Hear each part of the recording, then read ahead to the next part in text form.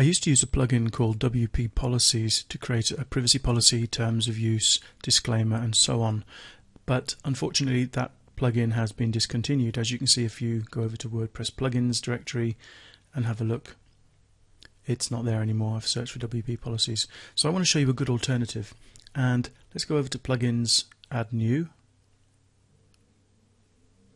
and the plugin I want to look for is called WP Insert. And it's this first one here. So let's install it. Now this plugin does a lot more than just create those pages for us. It also is a great ad handler for your website as well. So it can do double duty. Let's have a look down here. Right, WP Insert, okay. And we've got a new menu item down here. I'm just going to click on that so I can bring this menu into the sidebar. And what we want to go down to is set up legal pages. You also can do tracking code. Alright, now the legal pages it can do is privacy policy, terms and conditions, disclaimer and a copyright if you want to.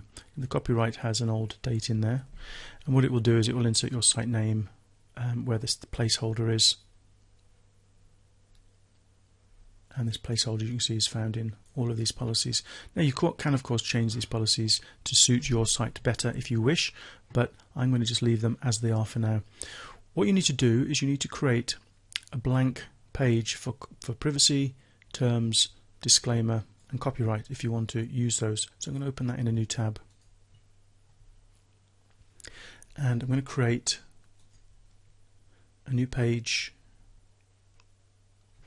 which I'm going to call privacy. I'm going to publish that. I'm going to create another new page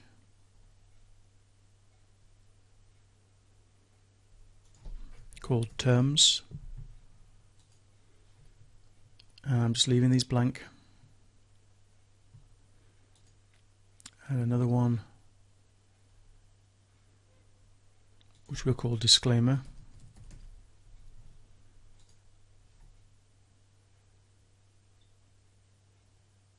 Now you don't have to use the copyright page if you want to. I'm not going to use it, so I'm going to leave that one as it is. And then all we need to do, I'm just going to refresh this page, is go over to this is the privacy policy assign page, and I need to assign the page ID. Now the page ID is, let's go over to the all pages here. The page ID for my privacy is, if I mouse over and look down at the bottom left, you can see the URL of that page, and it says post equals 115, so the ID is 115. However, you don't need to remember that, and you don't need to go back and look at that. All you need to do is click on this little arrow and then select the page, the plus there, click on OK, then go down to terms, click the plus next to that, and what's the last one? Disclaimer.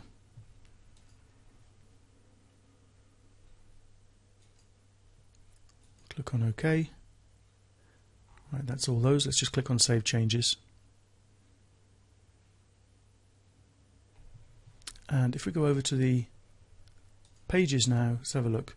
Remember, these were left blank. Let's open, oops, view. Let's open the view in the new tab.